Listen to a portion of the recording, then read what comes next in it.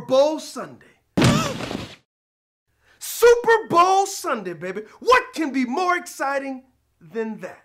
Well, let me tell you what can be more exciting than that. It's what your pastor tells you every week. What's more exciting than Super Bowl Sunday is the kingdom of God, and you're on Team Jesus, the winning team.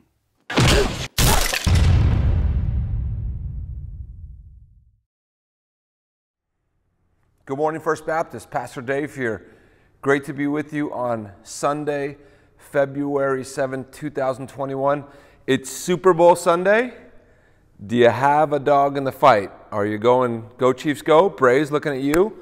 Are you going Bucks, Bucks, Bucks? San Mateo's own Tom Brady, who should be playing for the Niners. We should have signed him. I digress. Don't even get me started. It was a lot more cheerful for lots of reasons this time last year, but especially on Super Bowl Sunday. Hopefully the Niners will be back. Before I pray and start, just a few announcements. Again, we're so glad that you're here with us. I'm going to rattle through these announcements quickly. I'm not very good at them. I just want to get them over, so bear with me. First, for those that have been giving coats the last 2 weeks, thank you.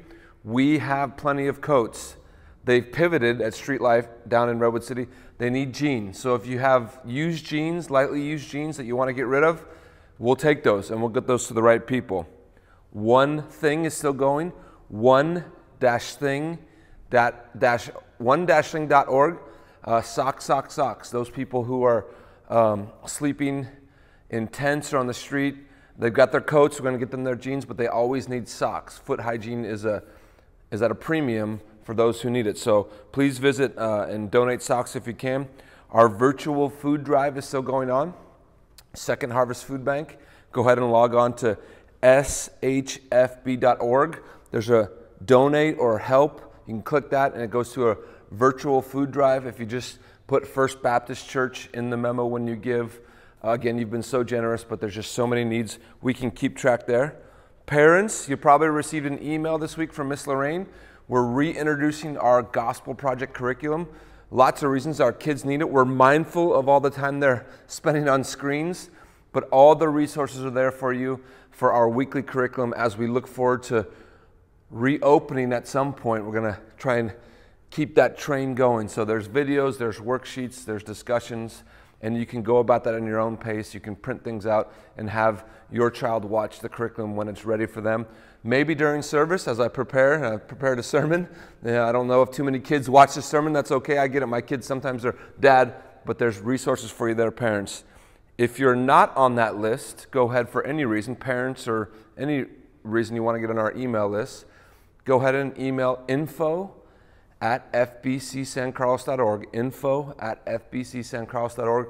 We'll get you on our weekly email list, and if you are a parent, say, get me on that curriculum list. I don't think we missed anybody, but we're always looking to get the information out there.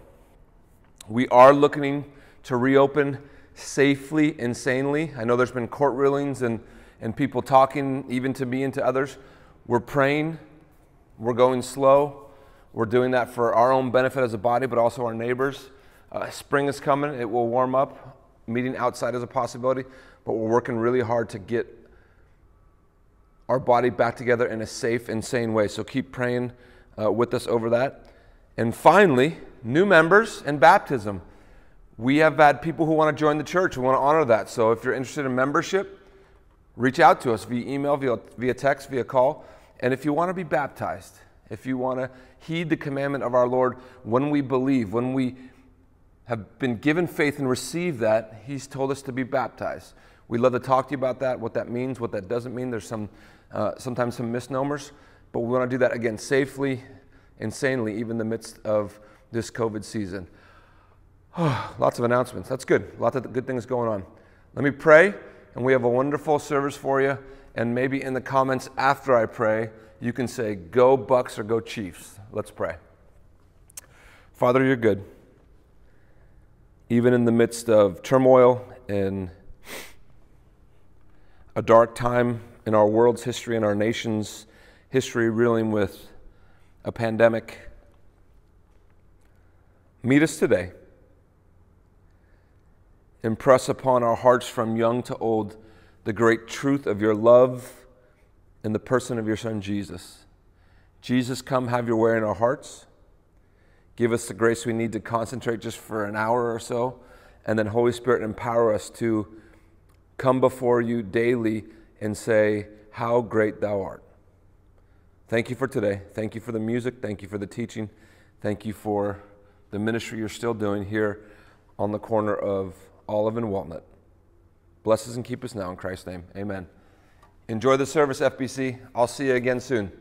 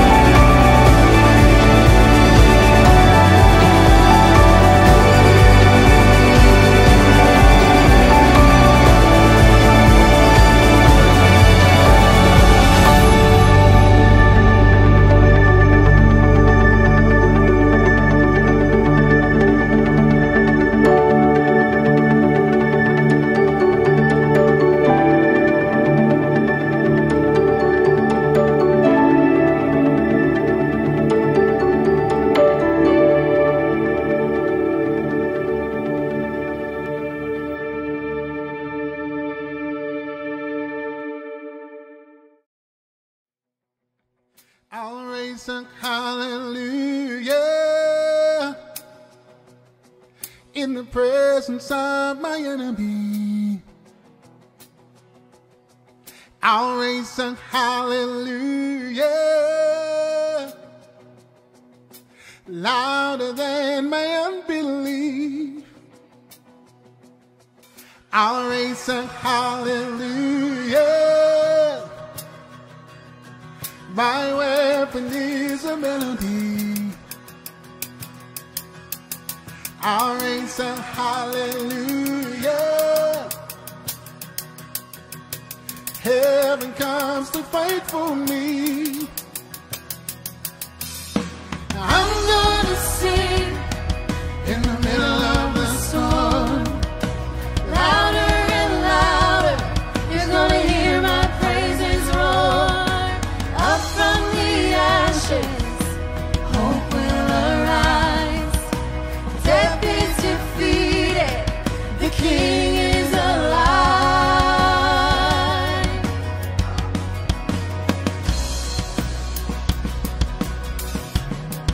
I'll raise a hallelujah with everything inside of me. I'll raise a hallelujah. I will watch the darkness flee. Yeah. I'll raise a hallelujah in the middle of the mystery. I'll raise a hallelujah. Fear lost your hold on me. I'm gonna sing in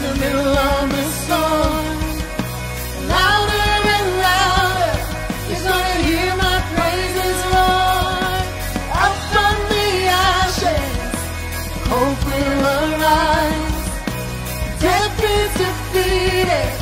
The King is alive. Yeah, yeah.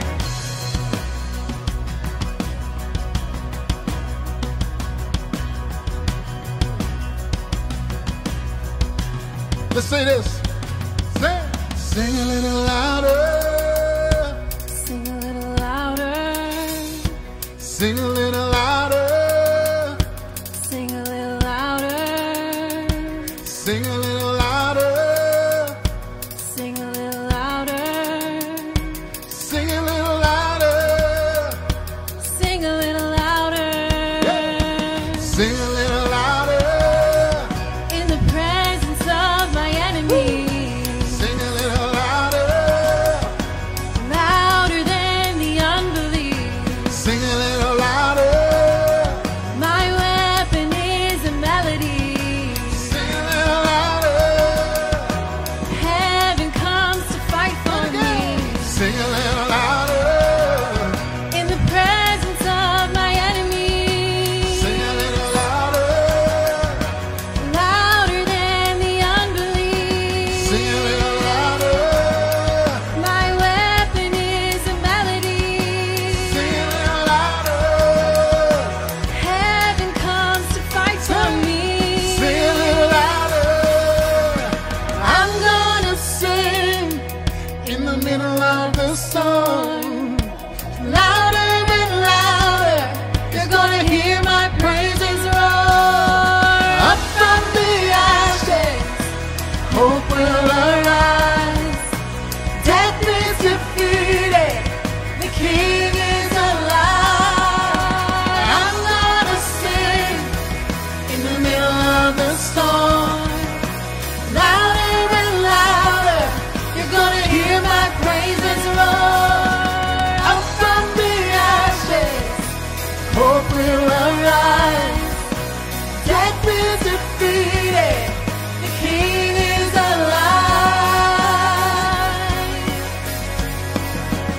raise up hallelujah. In the presence of my enemies. I'll raise up hallelujah. Louder than the unbelief. I'll raise up hallelujah. My weapon is We'll a raise it melody. high. I'll raise up hallelujah. Heaven comes to fight for me.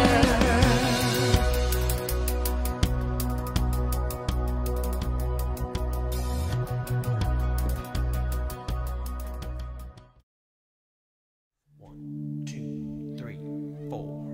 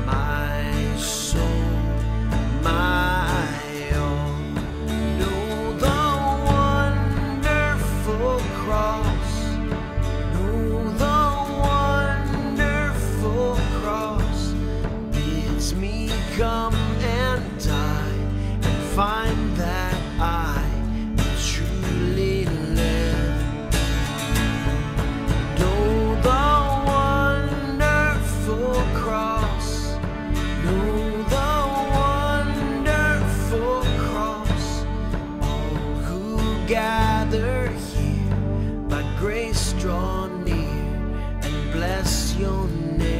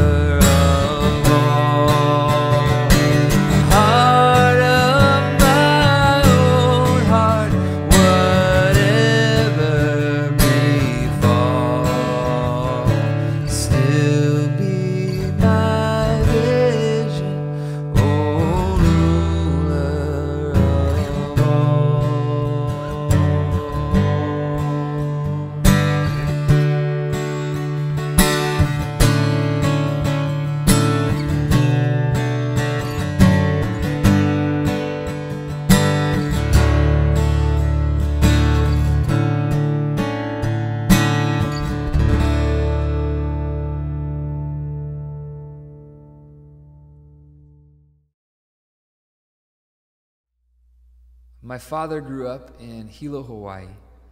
And so as I grew up, we would go out and visit my relatives out there. We'd visit my grandmother and grandfather. And when we were there on a Sunday, we would go to church with them.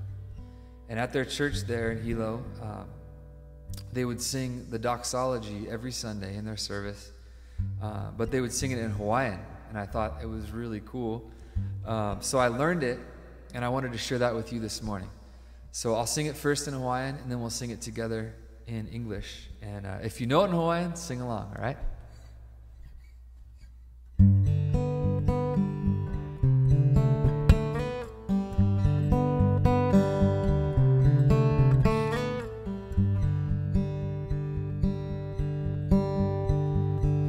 Ho'onani ka makua mau Ke ki me kauhane no Ke akua mau ho'o mai ka ipu Ko ke iau, ko ke lau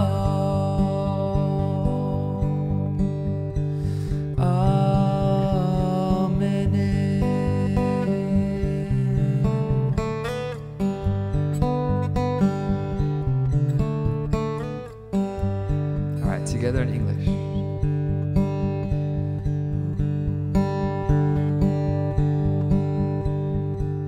Praise God from whom all blessings flow. Praise Him, all creatures here below. Praise Him above, ye heavenly.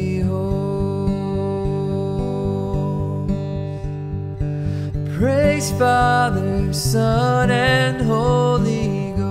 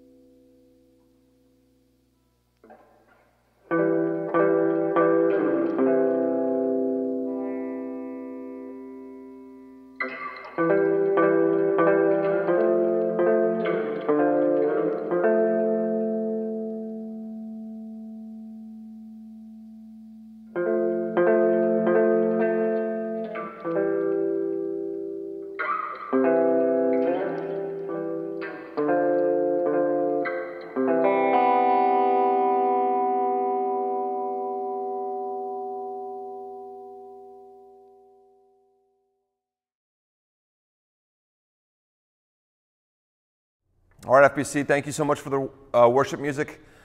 Dave, Matsumura, Pastor Jerome, Pastor Esteban, and a couple older archive versions. It's so great to worship. And we're going to jump into our new series. You probably saw the little intro there. You might have heard the guitar and that beautiful video with all the pictures of the vastness of our universe and our planet. And we're going to be really settling in on how great thou art. And what a dear hymn that's been to many of us song as I've studied it this week. An amazing history, and I'll get into that. And then we'll see the scriptural parallels where God does something amazing with music. He's gifted people to lead. He's gifted people to sing. But I would argue he's intertwined most, if not all of our hearts to resonate with music. And we can memorize music, at least I can, sometimes more easily than scripture. And what I'm going to get into in our sermon today is how that song can really impact our heart, both personally, but as we go out and share the good news of Jesus to a world who desperately needs to hear it. Before I start, we do have some sad news this week. Two of our dear friends in the Lord went to be home in the past 10 days. Pat Ulich, beloved member here at FBC, served and loved, and really was just a joy to be living with, ministering with, doing life with, I'll say it that way. She passed away in her sleep on Friday, January 29th.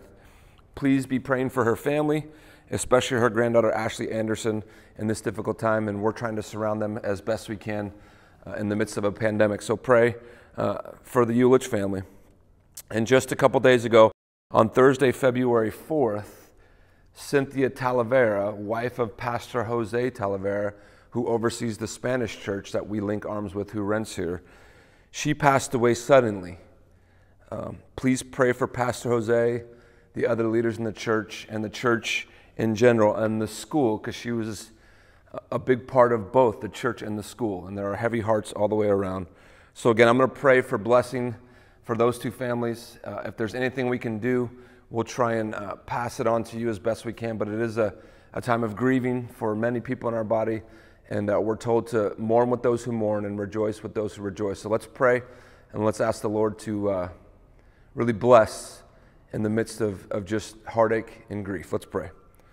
Father, we thank you for today. We thank you that at the same time we can sing joys and wonders in the music we've sung, and even look in your scriptures and find things that should cause us to awe, but we also grieve, and we're also saddened at the passing of Pat Ulich and Cynthia Talavera. I pray that though their faith has become sight, that they have heard, well done, good and faithful servant, that you would comfort those here awaiting to go home to see you. I pray for the Ulich family. I pray for Ashley. I pray for all involved. Bring peace and blessing. May your Spirit comfort them. I pray for Pastor Jose and the church and the school and the grief that they feel as Cynthia has passed. Bless and keep them as well. May your Spirit comfort them. Help me now just for a few short minutes to unpack your scripture. Don't let me do anything that would be untrue or that would sway people any direction but to the greatness and to the supremacy of your Son. Thank you for the gift of music. Thank you for a 4-week session to sit back and look at 4 songs that have impacted the world and our faith.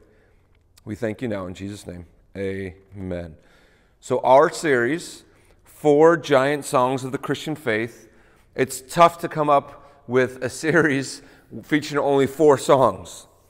I know there are many others and many other cultures and many other parts of the world, and in no way is this a complete list, but over the next 4 Sundays, we just want to take a look and pause and reflect on 4 songs that have impacted the Christian faith mightily.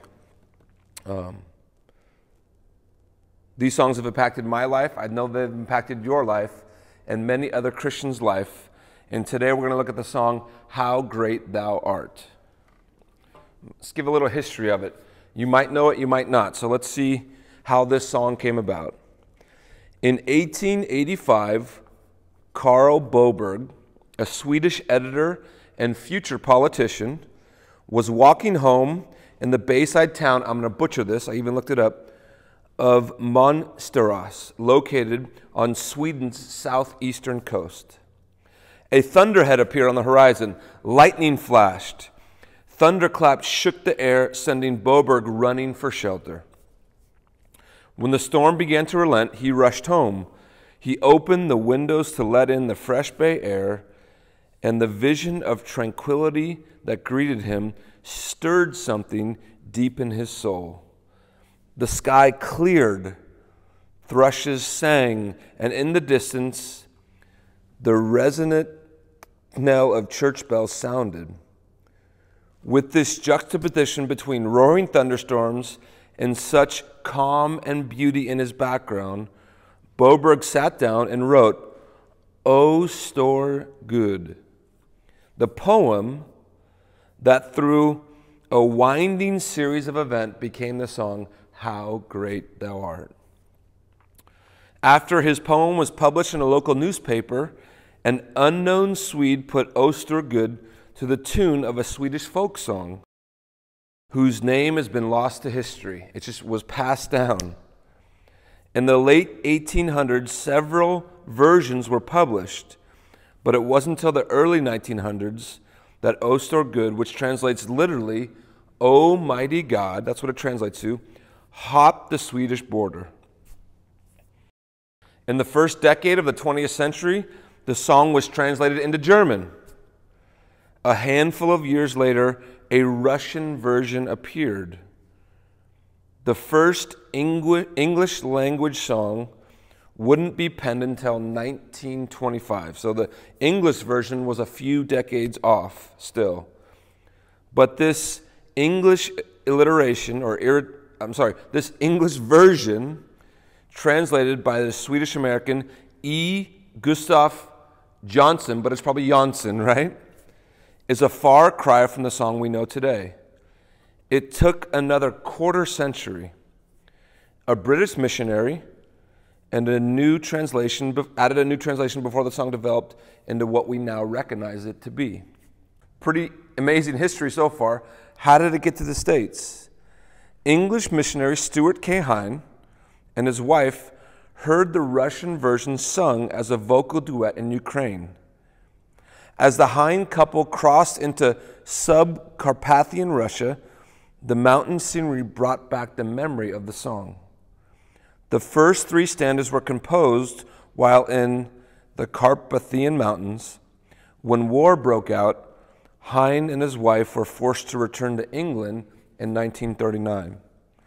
They used the first three stanzas in an evangelistic endeavor during the Blitz years of the war. The fourth stanza was added after the war.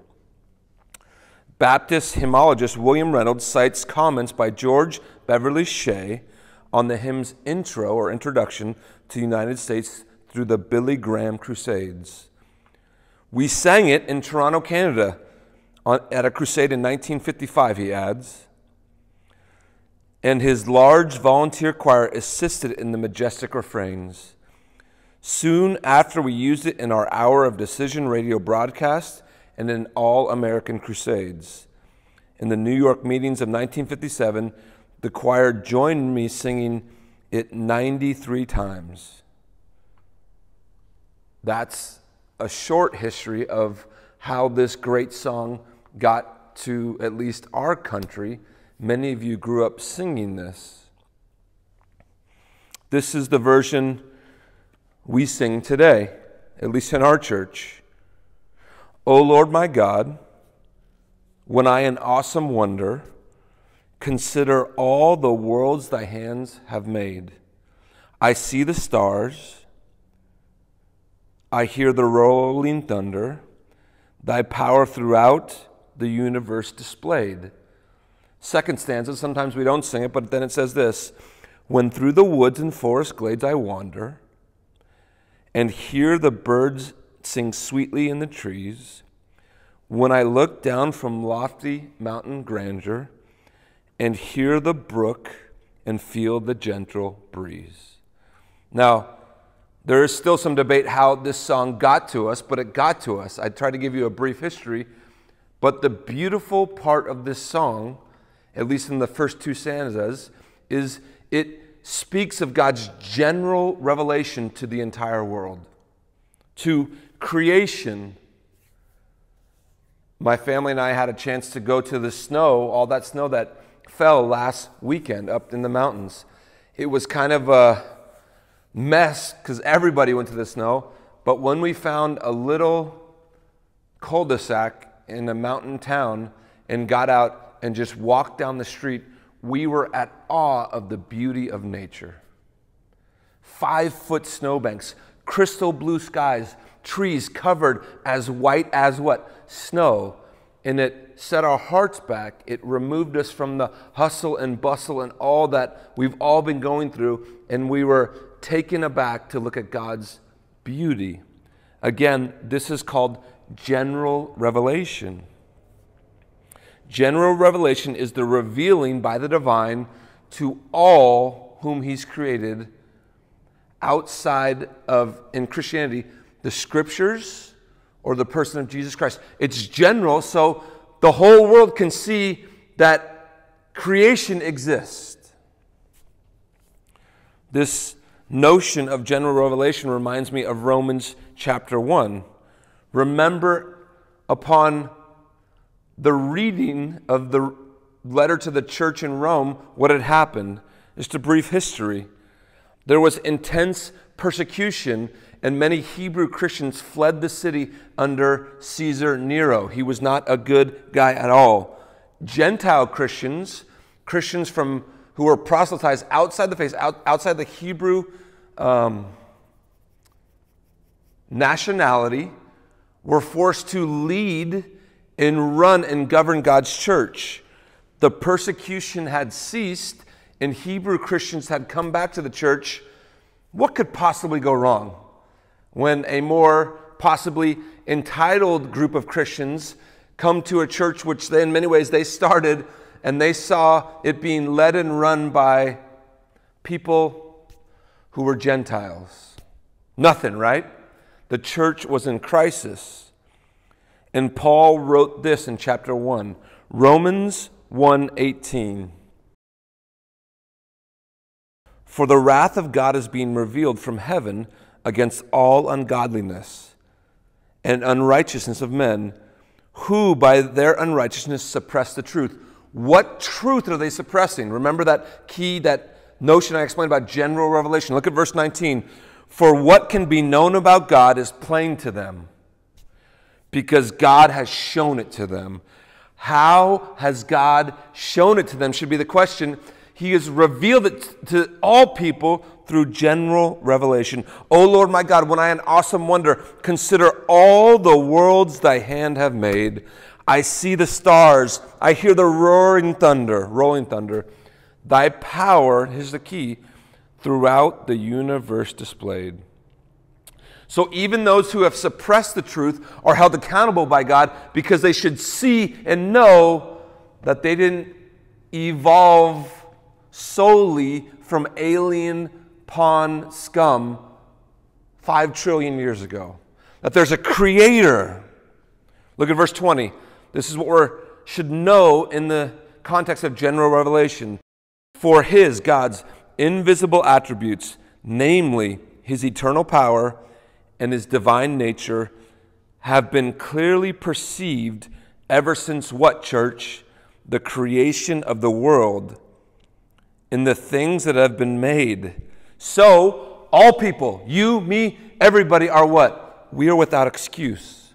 We've received general revelation. We've heard the rolling thunder. We've seen God's power in creation throughout the universe. Verse 21, for although they knew God, they did not honor Him as God or give thanks, but they became futile in their thinking, and their foolish hearts were darkened. The further we get away from being awed at the beauty and the power of creation, the more foolish and darkened our hearts become. So what's the proper response from general revelation? That's how we should read the scriptures and even sing the songs. What is the response at me seeing there's a creator? The proper response is always in our faith humility and repentance. Look at the refrain or the chorus of How Great Thou Art.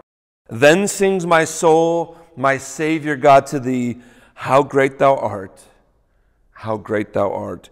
Then sings my soul, my Savior God, to thee, how great thou art, how great thou art. This indeed is the proper response. You can see why Billy Graham and his ministry grabbed this song. That is the proper response to the good news. It's also the proper response when we've been walking with the Lord for 50 years. How great you are. This is the proper response when we are confronted with the beauty and the wonder of who God is in the person of the Lord Jesus Christ. There should be overwhelming awe and wonder, but also proper fear leading to humility, which causes repentance. Let's go to the Gospels.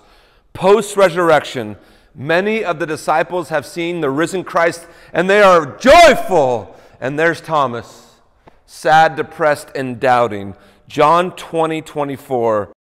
Now Thomas, one of the 12 called the twin, was not with them, the others, when Jesus came. Verse 25, so the others' disciples told him, we have seen the Lord. But he said to them, unless I see his hands, the mark of the nails, and place my finger into his side, I will never believe. Careful. Verse 26, 8 days later, his disciples were inside again, and Thomas was with them. Although the doors were locked, Jesus came and stood among them and said, peace be with you. I love that. Then he turned to Thomas. He said, Thomas, put your finger here. See my hands. Put your hand and place it in my side. Do not disbelieve, but believe. Thomas answered him, my Lord and my God. We can't see it here because English is limited, but utter awe, wonder, and joy is put forth in Thomas's response, my Lord and my God. Verse 29, Jesus said to him, hear this, church, this verse is for you and for me. You have believed because you have seen me. Blessed are those who have not seen and yet believe. In Thomas's stubbornness and unbelief and doubt, Jesus meets him. Thomas is filled with awe and wonder. That's the proper response when we're put forth with general, or this is special revelation. This is revealed to Thomas and the other 10 at that point. What about fear, though? Should we fear God? Yes, we should fear him in a proper way. Another one of the Gospels, Luke 8. You've heard this story, but look at it. One day he got in a boat with his disciples, and he said to them, let's go across to the other side of the lake. So they set out. And as they sailed, he fell asleep. And a windstorm came down the lake, and they were filling with water and were in danger. And they went and woke him, saying, Master, Master, we are dying, we're perishing. It is over. And he woke up, and he rebuked the wind and the raging waves, and they ceased, the wind and waves. And there was what? Calm. He said to them, where's your faith? And they were what? Relieved for a minute, a millisecond. And look at the next scripture. They were afraid. So there's wonder and awe. In the next word we see it there. But they were scared. And they marveled, saying to one another, who then is this that he commands even the winds and the water, and they obey him? So the proper response to God's general and specific revelation to our lives is awe and wonder and healthy fear. This should lead to humility and repentance governed by wonder and proper fear. Not the fear the media and politicians on both sides of the aisle have been whipping up for a year now but the fear of the Lord.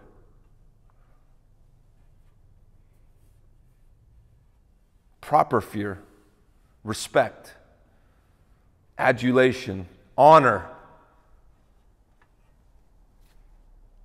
Isaiah chapter 6 fear. Father, we are a people of unclean lips. Let us close our mouth at times and listen to you.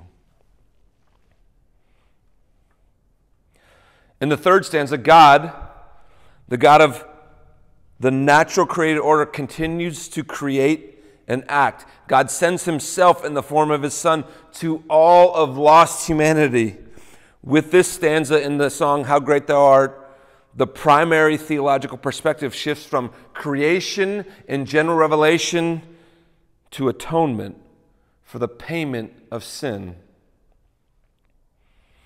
While the first two stanzas express humanity's awe at the natural created order, this is not the ultimate goal of the song. Human sin, your sin and my sin, has marred the gift of the Creator. The vivid description of nature in the first two stanzas finds its fulfillment in heaven or when we escape earth. And that's the fourth stanza, the third stanza as we sing it. But there is a middle section. And when I think that God, his Son not sparing, sent him to die, I scarce can take it in. That on the cross, my burden gladly bearing, he, Jesus, bled and died to take away my sin.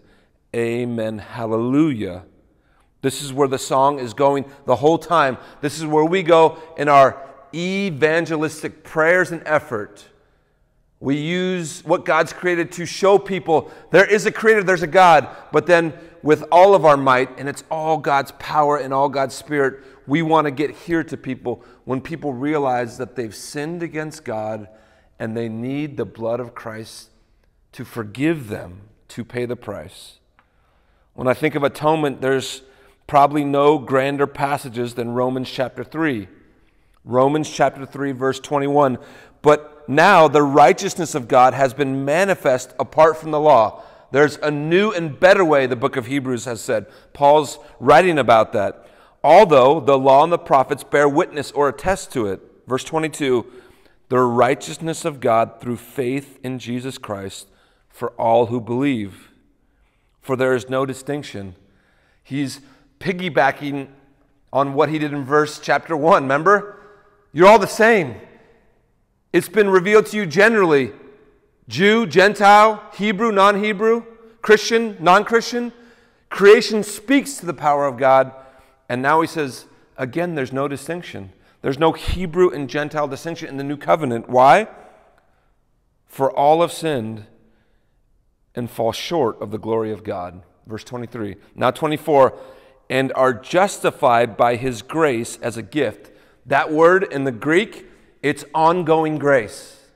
We justified once. Our debt has been settled once. Christ did it on the cross. But as we walk with him, as we live with him, it's grace upon grace upon grace upon grace. That's what it says in the Greek.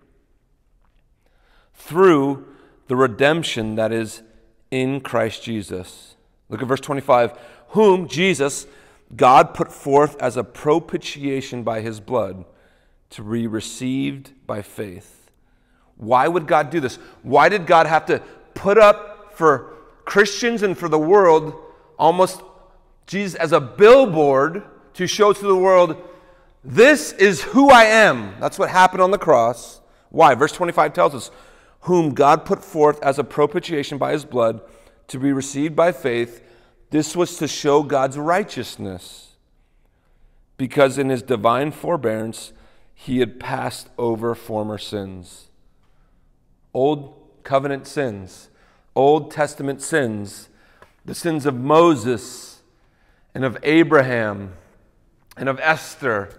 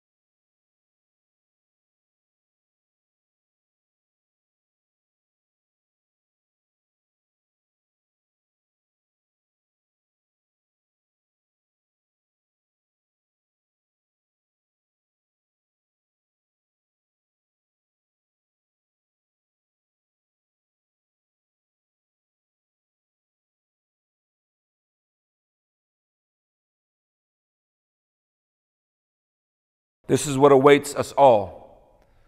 This is what Pat and Cynthia got a bit of a head start for us. I know things have to come to conclusion, but to be absent in the body is to be present with the Lord. Amen? So Revelation 20, verse 1. Then I saw a new heaven and a new earth, for the first heaven and the first earth had passed away, and the sea was no more. And I saw a holy city, a new Jerusalem, coming down out of heaven from God, prepared as a bride adorned for her husband. And I heard a loud voice from the throne saying, Behold, the dwelling place of God is with man.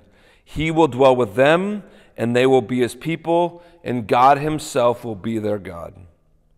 Verse 4, He, God, will wipe away every tear from their eyes, and death shall be no more.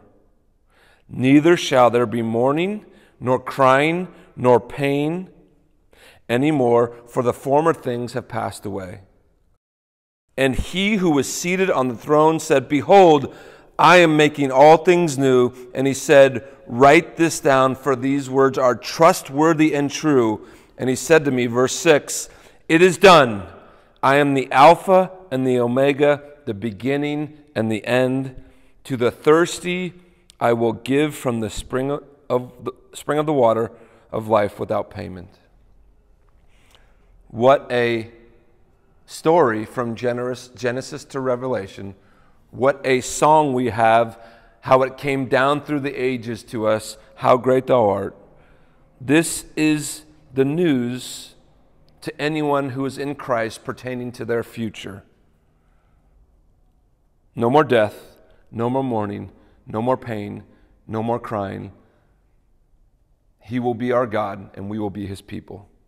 So, church, what is the proper response to that news, to those scriptures?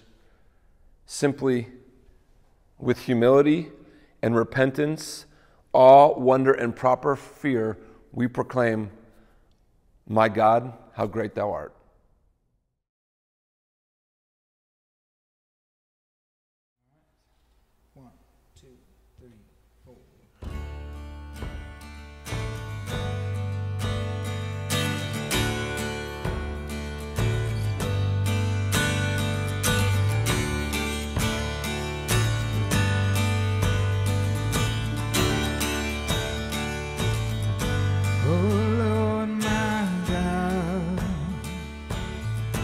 When I know some wonder, consider all the worlds that hands have made. I see the stars, I hear the roaring thunder that power throughout the universe display. Then sings my soul, my Savior God, to thee. How great thou art, how great thou art. Then sings my soul, my Savior God, to thee. How great thou art, how great thou art.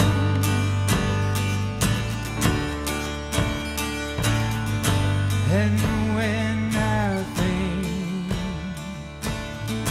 that God, his Son, not sparing, sent him to die, I scarce can take it in, that on the cross my burdens gladly bearing, he bled and died to take away my sin. Then sing my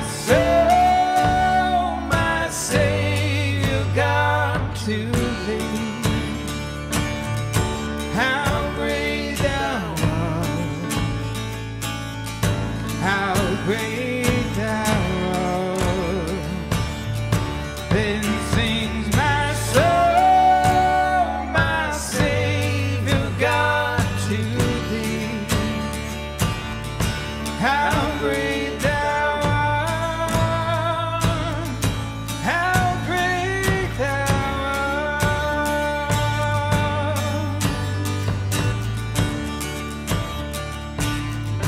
When Christ shall come with shout of acclamation and take me home, what joy shall fill my heart, and I shall bow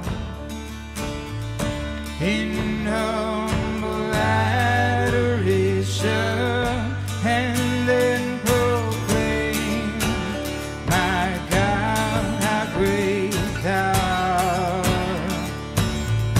Then sing my soul, my Savior God, to thee.